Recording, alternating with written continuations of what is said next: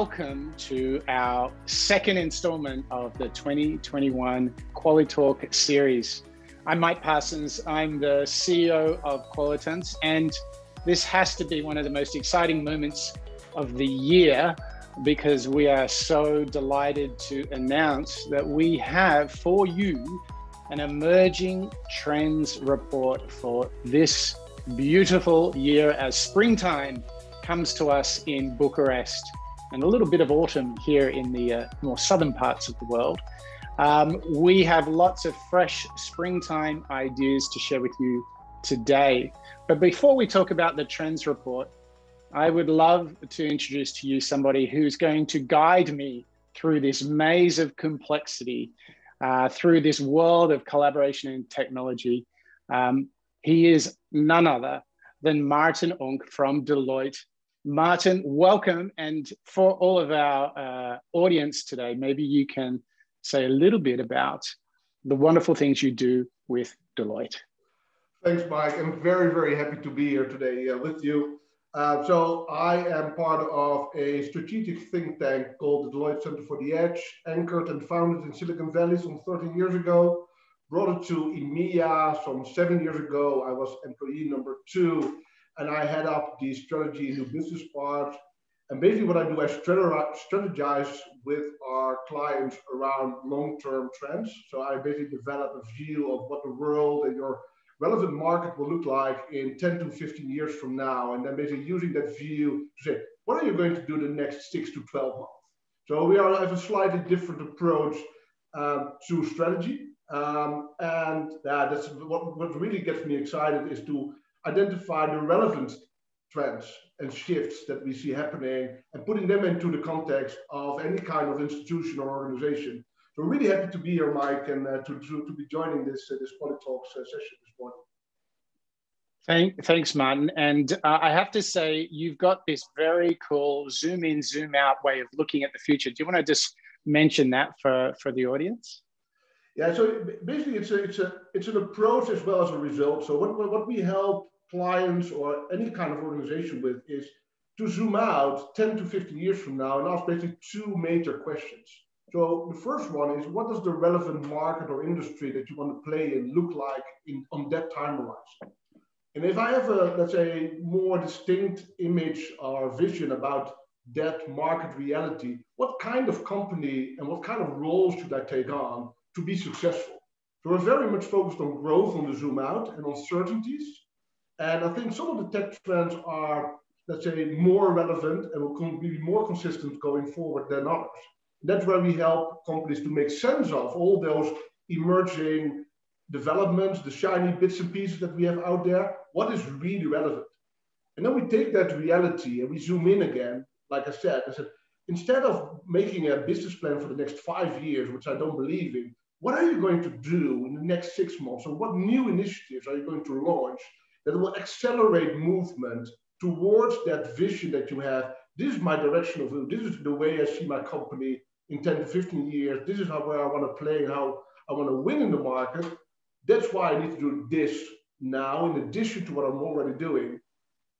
And maybe on the back of that, you get an additional, I would say, a result, is that you also have a very basic and good framework to assess where can I strengthen what I'm already doing? Where can I accelerate new innovations or product solutions that I'm working on? And which ones are actually not aligned? So where should I stop doing things in order to free up resources that I can invest in those more transformative initiatives that will help me create movement and acceleration? Well, that sounds fun. I would guess that I think we're probably today, we're going to zoom in together of the 2. Bit of zooming in. Okay, great. Well, listen, before we get into our first trend, and for everybody that has tuned in, we've got 8 different trends, 4 across technology, and we've got 4 across collaboration. Maarten, I just wanted to get your thoughts on something that we discovered through doing this survey and interviews. We literally hit every single continent. We got most industries into the surveys and to the interviews, over 100 individuals. We've got a really good picture of what's happening in the world. Just before we get into the trends, I think actually one of the biggest things that we uncovered in the report is that there really is a world of complexity as enterprises look to actually deploy more in the zoom in mode as they look to get things done in 2021. The big word was complexity. We're seeing everybody's trying to pipe together different platforms. And the reason that they're trying to put together so many different platforms is that not only was the trend of direct to customer kind of starting up in 2018, 2019, and really started to pick up post-COVID, the other sort of more unexpected factor that we discovered in the report is that employees working from home has only added to more platforms, more complexity in the enterprise. And it's with this picture that I feel like we've entered into a new phase of digital transformation. One of our experts said, look, phase one of this wave of digital transformation was all about exploration. Oh, what could be? Innovation labs, post-it notes. But all of a sudden, here in 2021, it is no longer about exploring technology. It's no longer about exploring digital transformation, but rather it's about executing. And I think this is the context of the trends. How do you see this, perhaps this second wave with all of this complexity? Is this something that you're seeing when you're talking to clients? How real and emergent is this? Oh, Mike, it's very real. So everyone is focusing on, and maybe it's a little bit of a semantic way of addressing this, but execution for me is about putting technology at work. So how do I make technology work for me? It's not necessarily only about executing and implementing and working very hard action-wise, it's about what am I actually trying to solve with technology? What is the problem?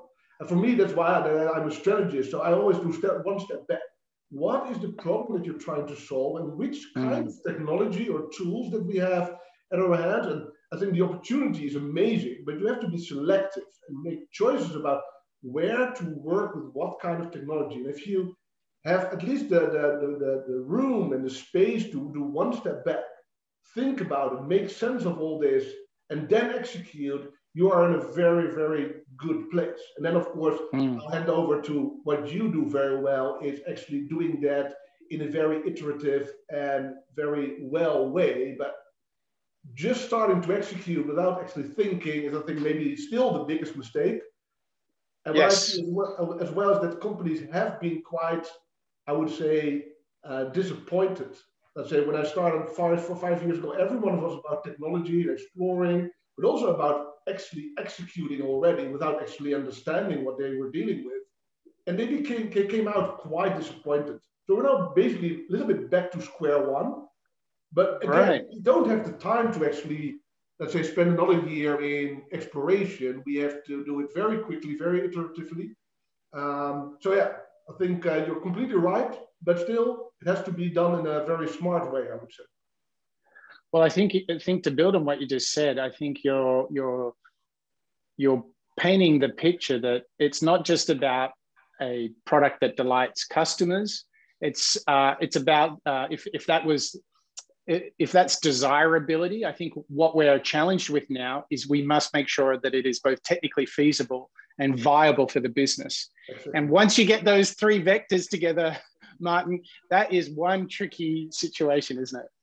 It is. And I think that yesterday was in a session, and one of the speakers there said they are building autonomous vehicles, 3D printed autonomous vehicles. He said, what we do is responsible iteration to safety.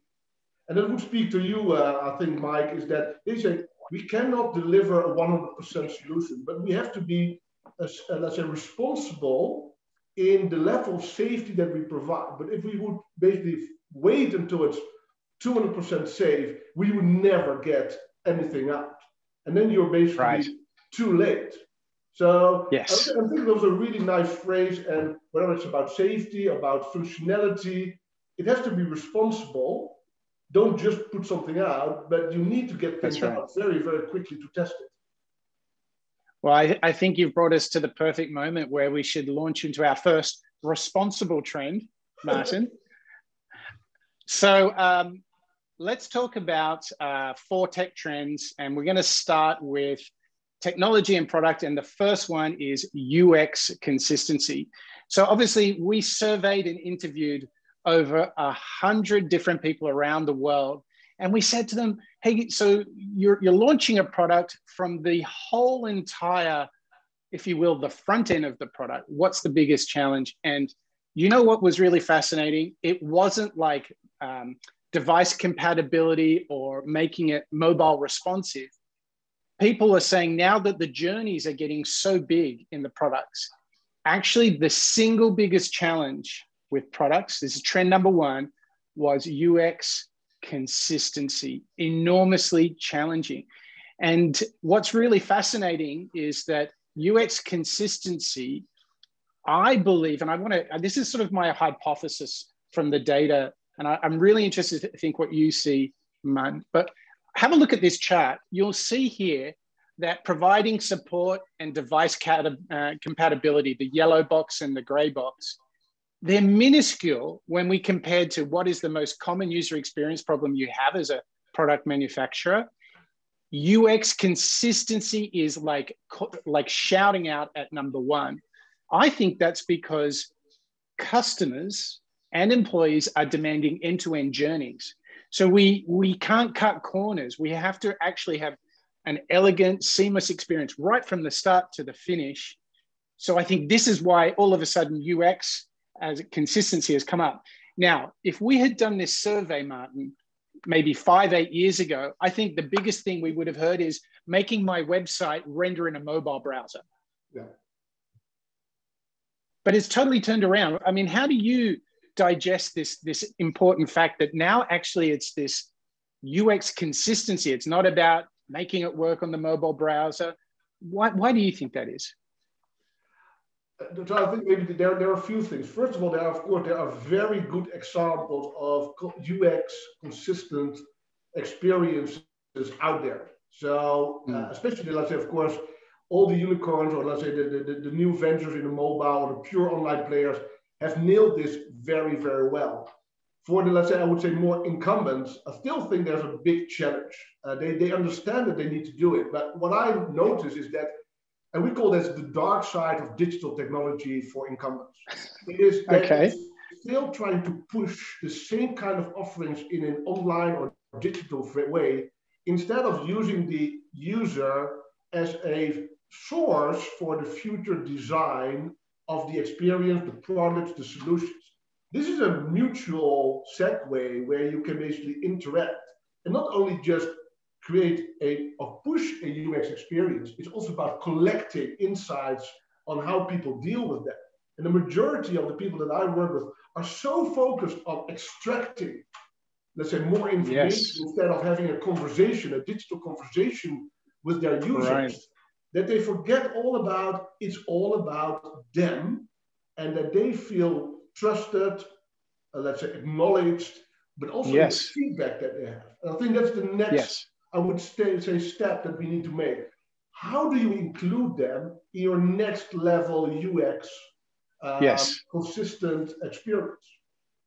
Yeah, that's a great point. So what I would argue, to give you a very simple example of this playing out, is you see Revolut in the banking sector and financial services offers everything in one app. But actually, many of us who work with traditional banks, many of us who have traditional banks as our personal banks, often will say, oh, if you want to invest in stocks, you need to use this app. If you want to actually use the banking, that's a separate app. So even you see the breakdown in consistency even from the get-go there. And sure, there are legacy systems behind all of that. But I would say, if you want to overcome that, my proposition and my advice for any organization trying to build a product is start by not just thinking about what products and services you need to offer, but to start on the other side. What do our customers need? And you can determine that through surveys, one-on-one user interviews, or my favorite thing, which I talk a lot about, Maarten, you know this, rapid prototyping. Get in the room and co-create it with them there. Get their feedback, iterate, do it better step by step. It's not that hard to do. You've just got to make it a priority and not just guess what the interface should be, right? Yeah, I agree. It's also quite often quite scary. That's what I see. People find it very scary to open up and to be, I think, vulnerable to actually failing. And I don't like the word failing because it's being misused in different kinds of context, but actually Yeah. that they end up with a 60% version, but you learn so much. So that's one element. And the other one is that think beyond the product. Most time it's not about the product, it's about the way you use the product. So if you go to a very posh, or let's say if you go to Four Seasons Hotel, it's not about the room that you book and the price that you pay, it's the experience that you get. And if you can think beyond the product, then you're actually, I think, at the heart of UX. Yes. Quite often people still stuck very much about the color of the product and how it looks, etc. It's how you use it. I think that's what I learned from Amazon Web Services. Is all about how do people unpack a product? How would they start basically configuring it, using it? That is the most important part. And then, of course, all the other elements are important, but not as important as it used to be. I think that's where the big shift is from the traditional product identification and how we now look at how people are using products and services. That's a great point. Well, talking about things that shift, Maarten, we're about to get into one of the biggest pain points that we discovered in this survey. To share with you, Maarten, I was surprised that for most areas that we kind of investigated, we discovered that there was some pretty clear messages. And look, one of the things that came back really clearly in this next trend is that implementation is where we can expect things to get a little tough. So here's the breakdown of trend number 2, which is all about expecting real tough situations when we get into implementation. So, you know, the interesting thing here is I think people find themselves looking around in the world and investigating new technologies. And look, finding out and researching is far from the hardest thing. All of the pain is consolidated around the point, the moment of truth, Maarten. When we get to that moment where we have to choose the technology and put something from the outside in, and it gets really, really hard. Now, in talking to the guys at Microsoft, we had a big aha here. The problem in implementation is not only with the individual technology itself. That has different implications, such as making sure that the requirements are there and setting it up. But it's when you have to make CRM work with the CMS to connect to the ERP, this is when those adjacent connections, the web services, the integrations, this is where it gets really tricky. And in particular, this is really revealing. We just spoke about having a universal, delightful user experience on the front end. One entry point, it's all there. But what that is masking is in the back end, there's multiple systems working in concert with each other to produce a single user experience on the front end for the customer. So we found that because you're playing with all of these different platforms, you're getting into a real traffic jam. So have a look here. The orange bar and the yellow bar are the two big ones. It's aligning. Okay, is this the one that's going to serve our business goal? That's very interesting because it actually comes back to the point you were making it earlier. Is it going to work? Not just function, but is this a viable piece of technology? But then actually getting something from the outside in, that is where the pain really exists. But what's interesting here, when we're ranking in difficulty using new technology, what you can see on this chart is pretty much the whole thing is not that easy because everyone's saying, actually, everything's pretty hard. What are your thoughts on this conundrum? Everyone gets excited about the technology, Maarten, and then it's like, oh, then now we have to make it happen. So maybe a few things. So the first one is what you see in this graph. We are constantly stacking solutions, technology solutions on top of each other. So, and that's not strange. And we are used to basically incrementally improving our, I would say, IT systems. But I would like to make a difference between IT and digital. Digital for me is all about users, experiences, functionality, convenience, and IT is about hardware, software. It's about that it has to work seamlessly, etc. So if you want to do something more transformative on the digital side, what we strongly believe in, basically cutting that loose from your core business and your core IT. And I think it speaks to your, let's say, imagination that if you build a MVP on a real transformative digital platform or solution, that you do it completely separate, but leveraging still the core capabilities of the organization, not the IT, but the organization. Yes. What are you all about that you can bring into this, what we call an edge? So it's a new business, completely founded on the digital beliefs and the digital understanding, but quite fundamentally different from typical core businesses that are driven on efficiency and structures and procedures. If you mix those two, you're in a very, very bad place. So yes, yeah, I agree. And I just want to build on that. I don't see a lot of companies prepared to go off platform for the new. They are invariably looking at ways to put it back in the old system. Yeah. How do we solve for this? What advice do you have for creating these little spin outs? Yeah, so for us, let's say, and we discussed this previously as well in an earlier talk, we don't believe in skunk war. So completely disconnecting it. For us, it's an edge, and because the metrics, the way of working, the governance is so fundamentally different, you have to basically make this disconnect. So you put it on the edge of your business, and the trick is to scale it as quickly as possible to relevance. And relevance essentially is not a monetary relevance, so it's not a return on investment, it's speed.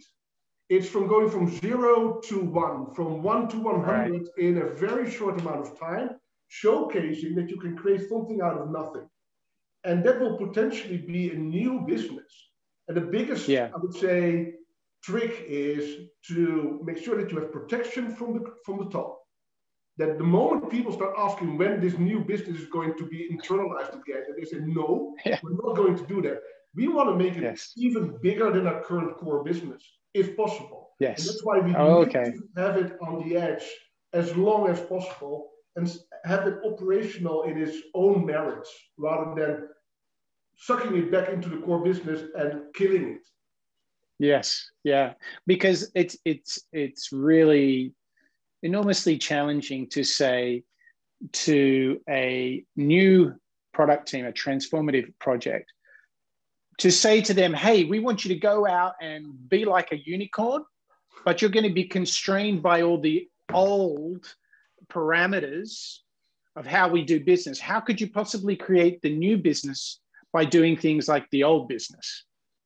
Yeah, I think that there's this notion of what we would call venturing 2.0. So instead of, let's say, internalizing or hiring new digital people that are quite different from your traditional kind of talent that you have, why not partner up or scout companies that will help you accelerate rather than just buying them and hoping that it will survive? I've seen very ugly examples of very successful digital ventures being bought by large corporations, put into the basement to work on IT functionality or digital solutions, and were dead within a year. So it's not only, let's say, that this is, let's say, a bad example, it's just a waste of the energy and the competencies of the people that you're collaborating with. But collaboration for us is the ideal leverage in a digital age to create speed and acceleration and movement. Yeah. I like your idea of putting them on the edge, not over the edge. I think that's something that we can really take on board. But I want to bring us to the next trend, because you mentioned what happens, the things that get driven by the internal teams, the IT teams. Before I do that, I want to give a big production shout out to all the people that have helped produce this report. So a big thank you to all the Qualitance team, but special shout outs to Amelia, to Mark, and to Bridie, who have all really helped us produce such a great report. And also, I really encourage everybody to jump in and share their questions, because we're going to have a Q&A session at the end of this. So I can promise everybody you're going to get a chance to ask all the tricky questions to Maarten, and all the easy ones, I'll take care of those. Okay, let's get on to the third trend of our report. Okay, this is squarely, Maarten, this is squarely in the hands of IT department. It's a tricky one. It's the single source of truth. Oh my gosh, we got such a clear message on this one.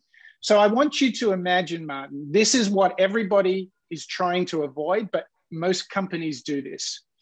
I want you to imagine that somebody is working at an unusual hour. Let's say it's early in the morning. It's maybe 7 o'clock. Nobody else is at their desks. And let's say they're a configurator or an engineer putting together a new product, and they need some critical information. They need a user story that should be really containing the information they need to either configure or program this particular element of the product. So what do? They go to the Google Drive, they go to the OneDrive, they have a look in their inbox, and you know what? They can't find the information. So they get stuck. They're unable to continue. So what do, Maarten? They send the dreaded thing, the email. So they say, Dear Maarten, I have a real problem. I can't seem to find the information. Can you share me the latest instructions and user story for this feature? This is an organization breaking down, definitely not being agile. So what we want to do is we want to kind of break down this single source of truth thing. But before we do that, have a look at this data. So we asked people, which of the following activities is the most challenging for your business when trying to produce work with teammates? And there you have it. Look at finding the single source of truth is way out in front. Now, Amelia, if you wouldn't mind going back to the previous slide, there's some key points here that I want to point out. Maarten, I want to get your thoughts on this, but I just want to paint you a picture of what we've discovered from the report. Access alone is now a bit of a challenge for the single source of truth because people are not all in the office on the same network accessing technology. They're all over the place. Then two, if everybody does have access, there's a question of the quality. Is it up to date? Version control, all of those rights and permissions that need to happen on top of a single source of truth. So before we talk about the benefits that we discovered of this, why do you think single source of truth, you saw it in the data, it's still such a big issue? Why is that? What is the thing that organizations struggle with when it comes to having a single source of truth? So I actually don't know what the actual cause is of the fact. So what I see is the results. So why people are bothered with this currently, I would say, is because we spend so much time and there's so much information overload that whenever there is a request and we can't find it, we're going to create it and recreate it. And that basically, everyone I think is aware of the fact that we spend a lot of time in finding the right information to a request. So I think that the understanding of if there would be one single source of information or data, that would help me tremendously. And the other one is, I think, linking back to the first topic that we discussed, I think that it's crucial when you look at the importance of UX. If I build a chatbot and a voice-enabled solution, and I can't rely on a single source of truth, my UX will still be clunky and not necessarily consistent over the whole end-to-end journey. So this is, I would say, a prerequisite for doing UX consistently well. I don't actually know, because I think that's a little bit also in the domain definition of it's a little bit more technical than I'm normally working at. But I do see a battle, again, between people in more traditional and maybe IT functions say, we decide who gets access to what. When for example, if you look at data democracy or functionality democracy, that is something that basically is a big fear. Basically, I think it's a fear play for people that traditionally are in control of allocating rights to specific sources of information. And fear is, especially in middle layer organizations, never a good way, because then you activate what we call the antibodies of change, and they will do whatever it takes to make sure that you don't get to this really democratized access to information and data on the forefront of your business. Yeah, and we should shout out to Oonk Petrom, who we both work with, because they've got their digital democracy program, which is all talking about enabling these digital citizens. Yeah. And so I think that's an example of a company that is really attacking this. I want you to imagine that we had let's call it the pessimistic IT manager, reluctant to give access and permission. I think we found some answers in the data. One, if you have a look at BCR Arista, they discovered that by giving a single source of truth, that not only there were benefits for employees, which we'll come to in a second, but here's the thing, they were able to give better financial advice to their customers. Exactly. And they got an opportunity to build more trust because their advice was better. If they weren't doing, that typical thing where you have one interaction with a brand, say on their call center, and then you go in store, and both of those people cannot access the same information. So what does the second person you see? I'm sorry, could you explain everything to me again, even though you did it on the phone yesterday, right? Single source of truth is the solution to this. So this is my business case, that you can actually by delighting your employees, you can delight your customers too. What we also discovered is that autonomy was a huge benefit when people truly had quality access to a single source of truth. Completely makes sense, Mike. Yes, we're making too much sense. We need to disagree with each other more. Let's try and do that on the next trend. Let's do this on the next trend. So this is the fourth product and technology trend. And look, Maarten, we went out into the world and we said, tell us, what technologies are you thinking about? What has piqued your interest for short-term, near-term implementation? And it was a decisive winner. It was no-code solutions. So if you have a look here, no-code is doing so well. In fact, I would have thought cloud-first solutions would be the easy winner here, but no-code has even surpassed cloud. So Maarten, if you're thinking of a startup in your spare time, because I know, hey, you're only a managing partner at Deloitte, you should have a lot of spare time, you can make a no-code solution. I think it will do great. But some interesting things here is that it really speaks to the thing that we've talked about a lot, complexity.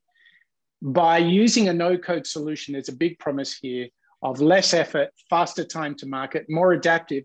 I would even say to your first point around UX consistency, you can be really responsive to customer requirements, customer needs, because you're able to turn around updates, fixes, changes far quicker than what you might have been able to do normally.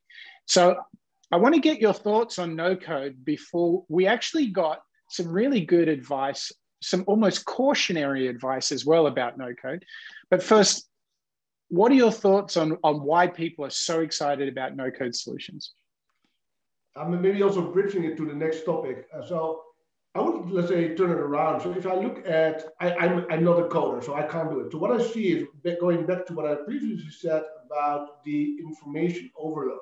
I think we need to accelerate the amount of applications that will help us with the information overload. And I think that no-code solutions are a very good way to enable, again, a lot of people to build functionality, applications, or solutions that will help us doing that. Otherwise, and that links a little bit into the topic that is really close to my heart, the future of work, is that if we don't do that, we will be looking at a workforce that is completely digitally overloaded and have no opportunities actually to put their real capabilities to work, like creativity, empathy, curiosity, all those more foundational things that are all intrinsic to the human. We're now basically, I would say, compressing by having so much information that they basically are still working in those Excel files trying to make sense of all of that. I think this might be just a way in getting out of this gridlock of more and more information, inputs, and the request to respond to that, while this might be a solution to basically load off a little bit of that response part. Yeah. So it's like, obviously it's like Zen Nirvana is the promise, right?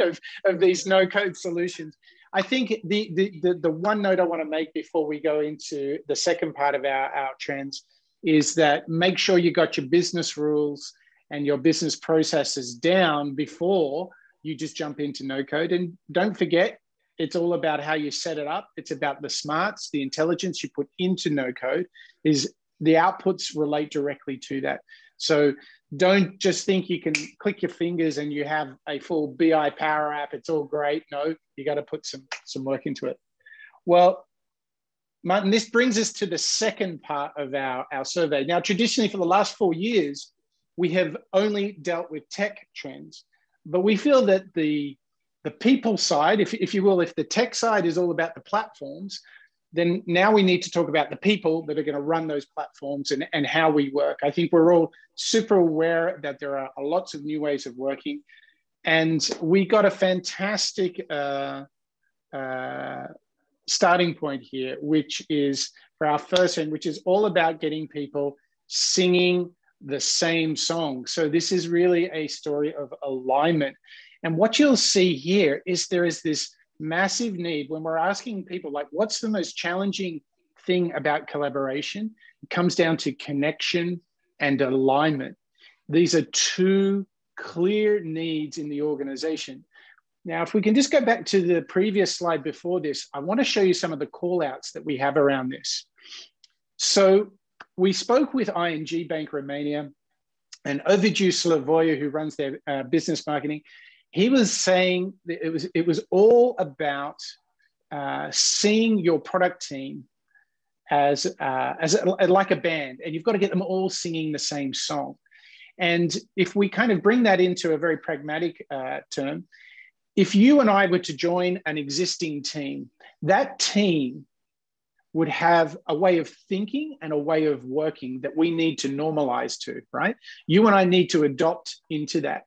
And so what he was pointing out is if you want to seek alignment, you need to become really explicit and demonstrative of how you think and work as a team, particularly to not only reinforce to the existing team, but particularly it's like that norming, forming, and storming.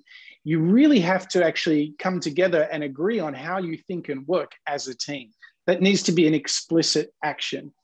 And he gave some fantastic advice that I want to pitch it to you, man. He said their success lays in doing two things: that product leaders get the team together every single day. So it's a daily ritual. So this is your classic kind of stand-up scrum kind of situation. But his reference to the band thing comes to, it is very important to see ourselves as guides within a team. You are guiding your teammates on how to think and how to work. It's mutual. You're building this connectivity. This is how you're getting on the same page. So that when you have done this well, you might have been the front man in the band at the start, but slowly after time, you start kind of going to the back, maybe just humming along. And then if you've done a great job, they're all singing great and they don't even need you to sing. So this is like a very beautiful metaphor, I think, for how we should see our roles in getting everyone on the same page. As you hear this big theme of alignment within the team, so people truly do think and work in the same way, what's been your experience when you've seen teams do this well? So two things. So the first one, it is all about having a very clear understanding of what is your ambition or the objective of the goal that you're working on as a team. And again, yesterday I was in a session, and I will refer, let's say, use his words. It was about Fred Kaufman. And that's where I think we disagree a little bit about, let's say, we have to band, let's say, the same song. It depends a little bit on what your objective is. If you want to win, and this is a great experiment, there was this rowing team, and they were using, how do you call it, mental,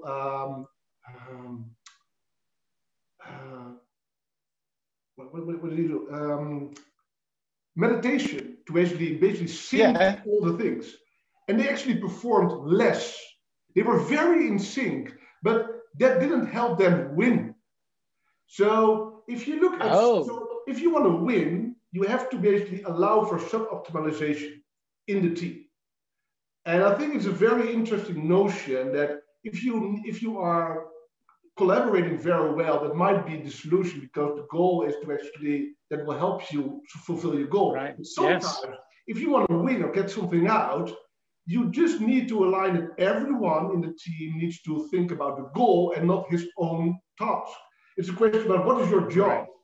And I think back to the reference, and I love this sense, is again from Amazon Web Services. They say, we build stuff. So we hire builders. Don't hire managers if you want to build stuff. So I think it's of course it's a very simple mechanism, but I think there's a lot of truth in this.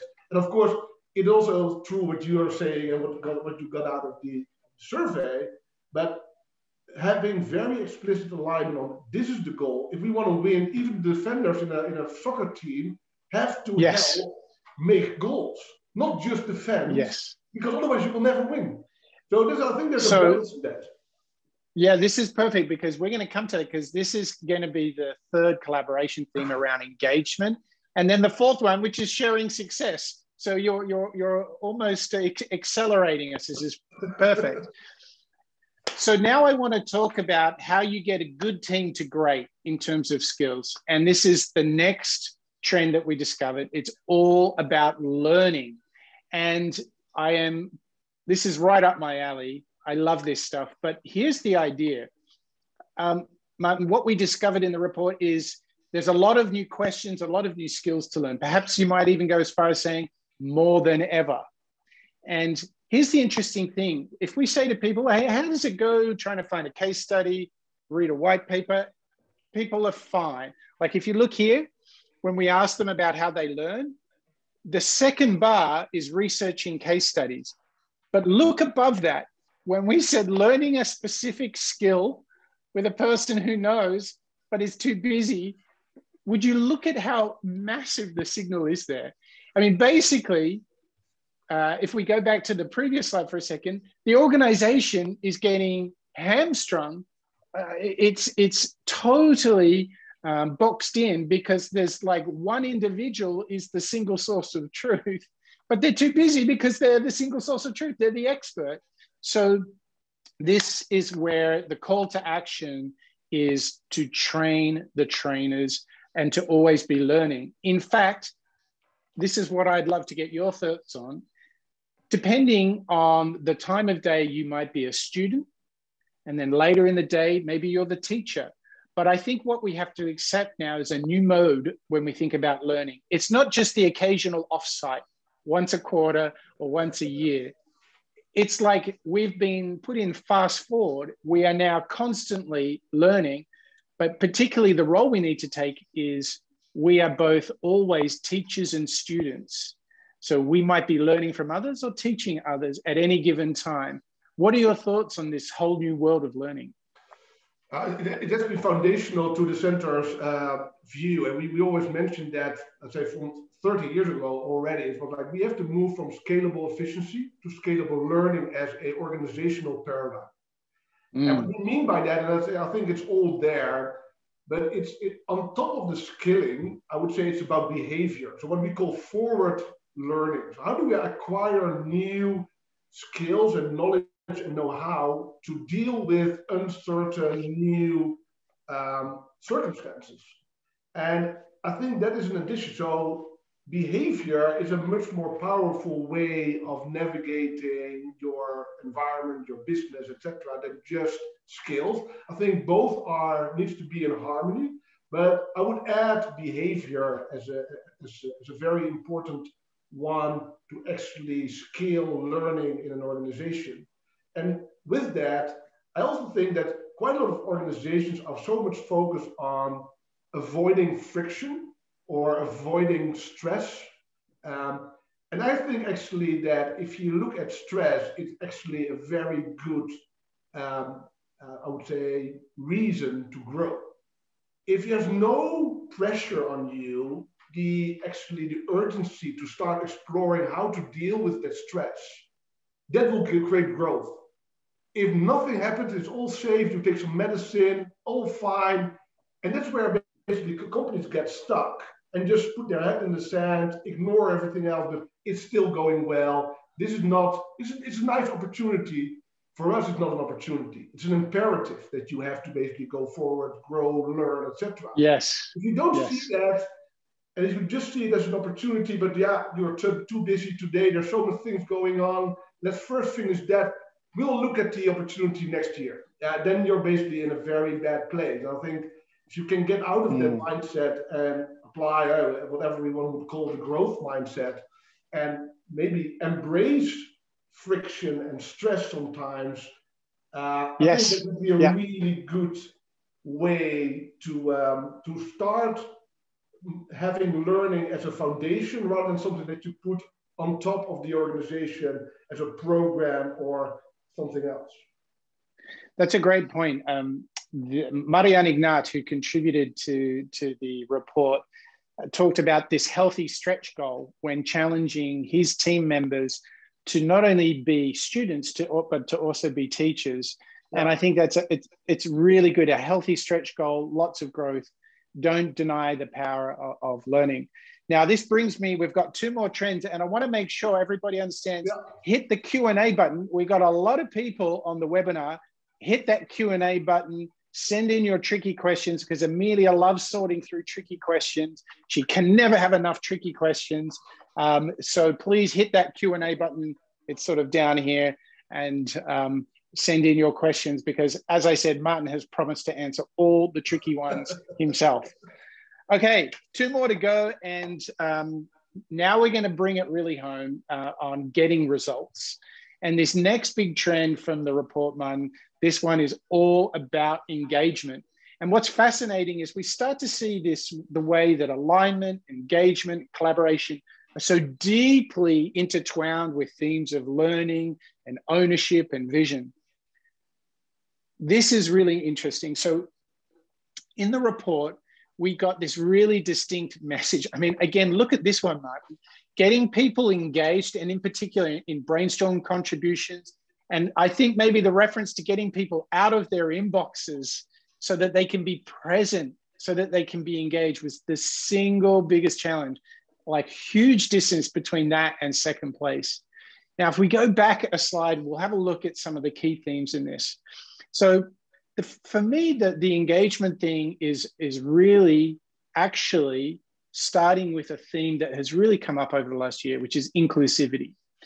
And what we found, that if you truly want to get people owning the purpose of a team or the company, it starts by inviting everybody in to participate. This is no longer you on the podium. Rather, it is about you as a leader serving all the people around you and truly inviting all people and ideas into a project, a product, or an organization. And if you do this, you can say to them, I want you to challenge our vision, improve our vision, and own our vision, whether it's a product vision or whether it's a company-wide vision. Maarten, what are your thoughts on how we get people really engaged? How do we get contribution? How do we get ownership? How do we bring them into the present? How do we get them out of their inboxes and Zoom fatigue? What are you seeing that's really working around this topic? I think that's interesting. So I run currently, it's actually an exploration around a topic that we have called, just as a working title, connected organization.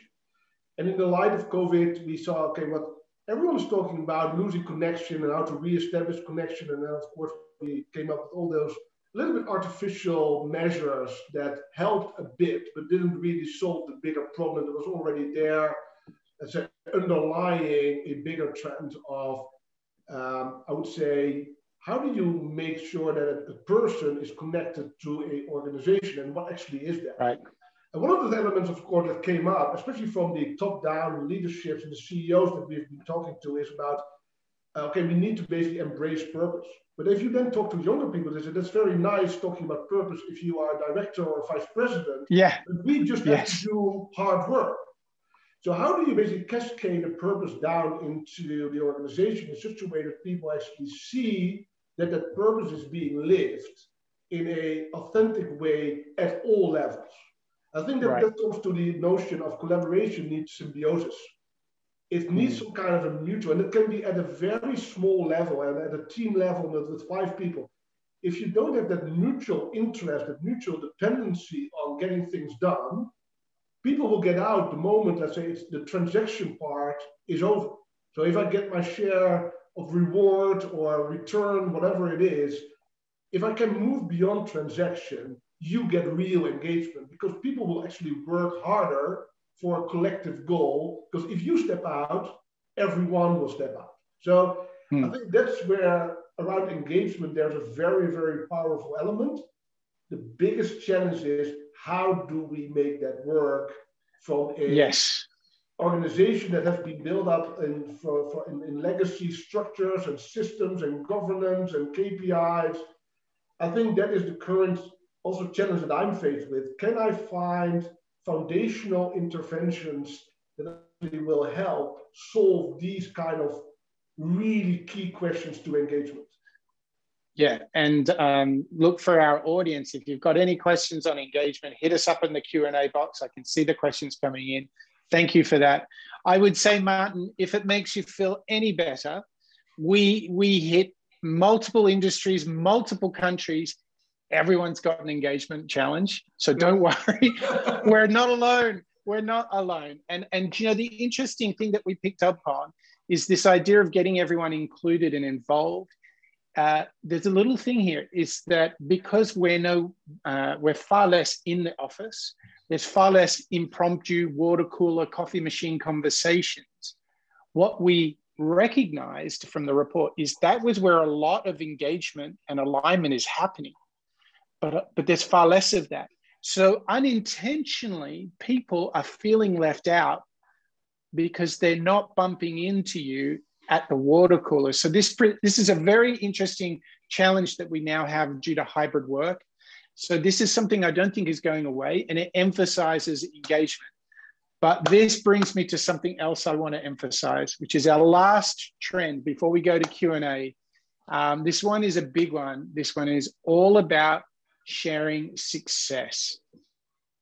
So what's interesting is framing success is actually really important here. We're not talking about, hey, we just did 10 million euros yesterday on our e-commerce store. No, actually, it's about learning and growing together, whether it's big or small, whether it's a personal growth or whether it's a team growth. It's about those things should be celebrated because those are the journey moments that get you to the objective.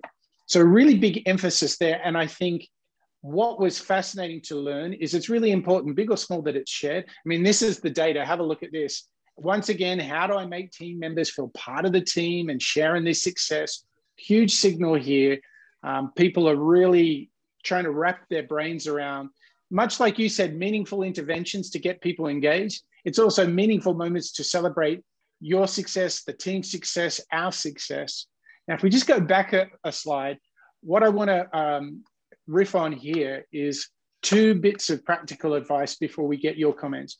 One, big success stories came when success is shared publicly. And when teams are celebrating each other's success organically, actually the difference maker was when peers recommend, recognize, and share the success of their other peers. That's the very best form of connection. Yeah, maybe one note also to the previous topic, Mike, is what you see now is that culture is basically gone.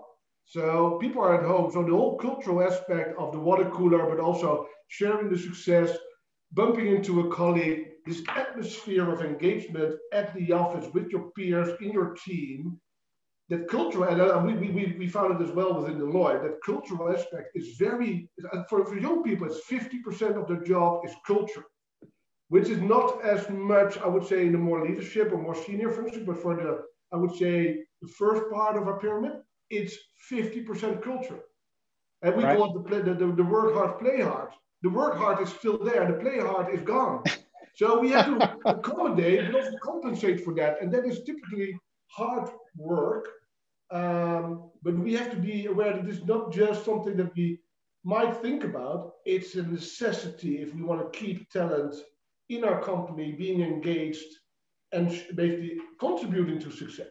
Otherwise they will tap out and say, okay, guys, I will choose an alternative. Yeah. Very, very good. I can't believe all the play has gone out of Deloitte, Maarten. There must be a little bit of play left. Come on. Okay, we got some great questions. Let's quickly do those. Okay, lots here. Okay, first of all, this one's from Andre. He says, "Hi, great talk. Maarten was making lots of sense. Mike wasn't." I'm joking. Yeah, it would be very interesting. He says, in your views about a possible feasible setup. This one's going to be for you, Maarten, in an organization in order to be agile enough in order to cope with all these trends and at the same time to deliver digital initiatives per strategy. So he's really asking about organizational setup. So Maarten, what are your thoughts? We've got to be agile. We talk about working in this bottom-up way, but you reference some organizational setup. Maybe you want to talk about that a little bit for Andre. Yeah, there's just one thing that you have to bear in mind, and I call it governance. So pay very much attention to governance because it will kill everything that you want to achieve with the people that you have, even if they are great. It's all about governance. So we have this notion of, especially in a more corporate environment, of double standard metrics. What we mean by that is that make sure that you have a few metrics that are recognizable by the core business and I would say the typical people that are like, okay, what's happening there? Is it, let's say, is consuming my money or my budget? And then you have your own metrics. And those metrics are the ones that are only important. That's about speed and creating proof points that you're on the right track. And back to the introduction. So in this zoom out, if you zoom in, if you look at the 6 months, this is not just trying stuff.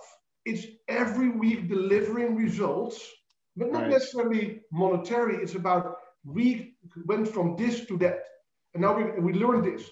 If you can get into that mindset, but it's if you report into the business will say, what about my return? I put some money in this. When do I get my money back? So we strongly believe that if you want to do something fundamentally different with different people, different kind of metrics, you have to report to the top. They have to protect you and you have to deliver. If you don't deliver, of course, they are allowed to kill you. But if you deliver, you need someone to say, guys, I will give them at least a year. And it is not easy. That's great. But that's the first thing that you have to think about. If someone from the innovation department says, let's set up a Google X kind of, and you report into me, you end up with incremental innovation. You don't end up with transformative businesses. And that, I think, is the key difference between an edge and just doing innovation in an institution. You're on fire, Maarten. I'm going to hit you with some more. This is from a friend of ours in the UK. This is from Gurdeep. He says, Maarten, as we know, many organizations are not fully agile. Many of the departments are still silo-based.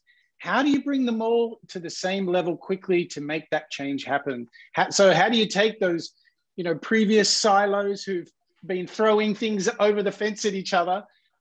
How do you bring them together? So maybe again, but it's about urgency and aspiration. So I don't believe in, so what I see a lot is questions, can you make my organization agile?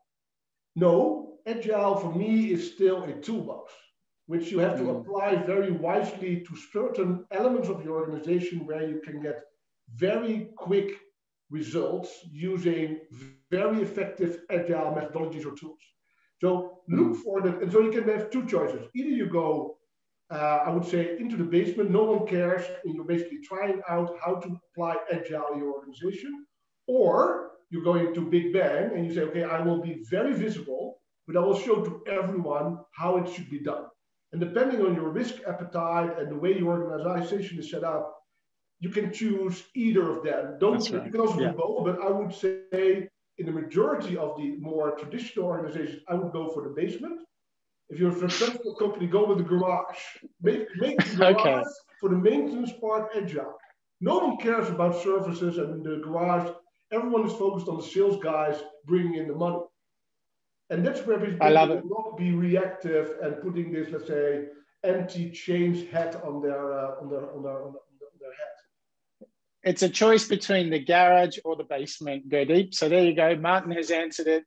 Take your choice. I've got two more I'm going to do with you. We won't get time to do them all. This is a really kind of a quick yes/no one, and then I'm going to do another one.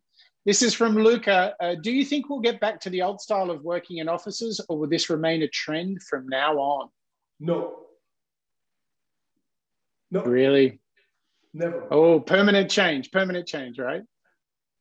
Permanent change. I have one colleague that stated in a session, said, I will never, ever, in any organization, work 5 days a week from the office anymore. Not in Deloitte, not anywhere else. So no, this is, and it is also because it brings opportunity. It will actually help us to be more digital, embrace the digital opportunity. So I would not even consider going back because it will only basically, let's say, do harm. I see. So, okay, I'm getting so many questions here. Okay, this one's from Rodrigo. This will have to be our last one. Considering technology is only an enabler, Rodrigo says, what are the top 3 recommendations we can all follow to foster collaboration within our organizations and teams? So let's imagine, Maarten, for this last one, we've got a team, they're sitting there. We need to like give them three suggestions on how to collaborate, how to work together. I'm going to take a shot at one and I'll let you do the last 2. I'm going to actually just steal your idea because you seem to have all the good ideas in this call. And that was, it's about casting the right people in. You know, if you're going to build something, have builders. I would say advice number 1 is actually make sure you cast and recruit the right people. Make sure that they are open, curious, and by default, find joy in working with others. That's my first one, the casting. How else are we going to transform this team? We've got the right people in the room. We've got 2 more recommendations to make them collaborate. What's your thoughts? Okay, I will sandwich those, Mike. And I don't agree that I only have the good answer. I think it's about the chemistry. But the first one, before the right people, is having a very clear ambition and direction. What do you want to achieve? And then you have the right people. And then the last one is accommodate for success.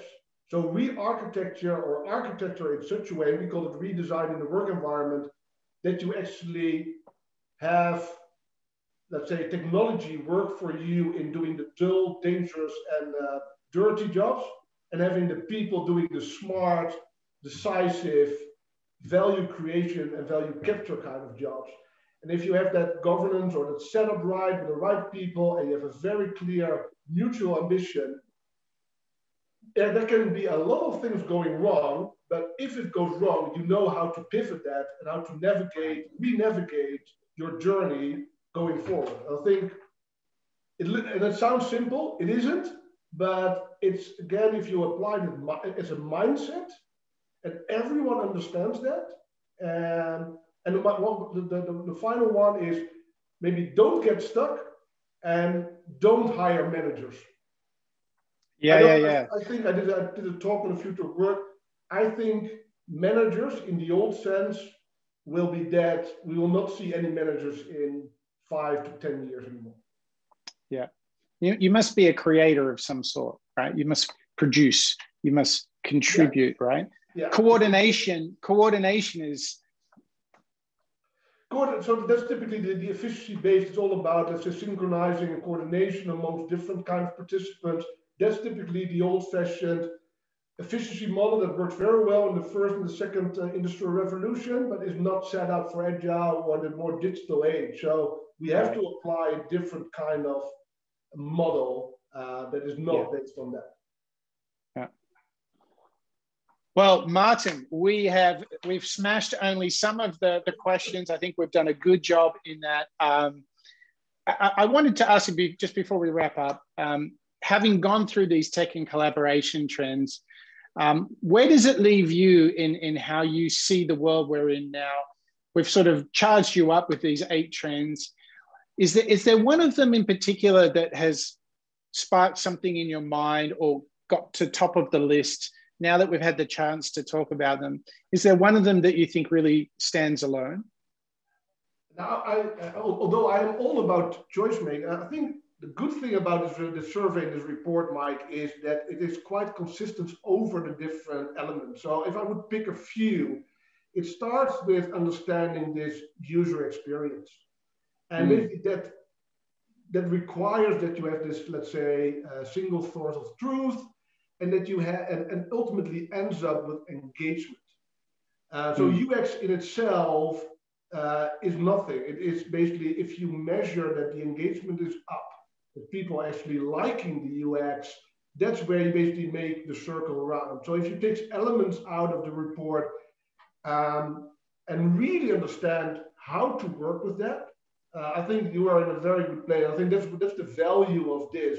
Although I'm a lot focused on long-term strategy, if you don't understand this, if you don't understand the zoom in, you just end up with a visionary zoom out.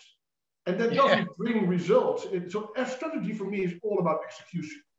And the zoom out will definitely help you to set direction and to know where you're heading. But if you can't execute, it has been a worthless journey for me as well. So that's also why I collaborate with guys like you, because I'm not a builder. I'm a strategist. I can help people make sense of everything that's out there and how to basically make the right choices. But then I need partners that bring a capability to actually take that idea and build it into a prototype that actually works, creates value, etc. So besides you guys, I have, of course, a lot of network of people that will help me on areas where I'm really not good. I know what I do quite well, and that's why I connect very well, because there's a mutual, I would say, symbiosis between what we do. And if you can connect on content and ambition, everyone wants to work with you, inside or outside your organization.